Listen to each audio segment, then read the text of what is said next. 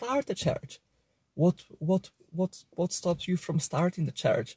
If you're following Jesus, if he speaks into your heart, start a church. Start a church. And if you need any help starting a church, let me know. We can do this together through online media.